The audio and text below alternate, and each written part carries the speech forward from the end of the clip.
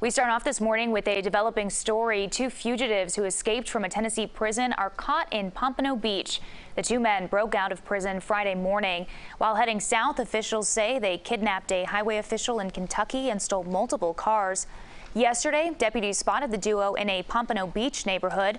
So Broward deputies and the SWAT team were called out, and people living in that neighborhood were told to stay inside for several hours. Deputies first caught 36-year-old Robert Lee Brown, and then a few hours later, they tracked down 34-year-old Christopher Osteen.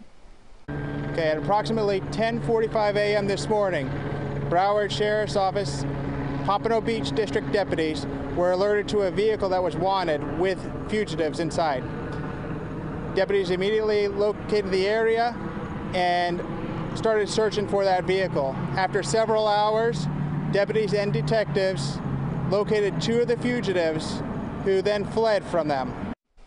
So again, both of those fugitives have been detained, and officials say that neighborhood that was on lockdown yesterday is now safe this morning.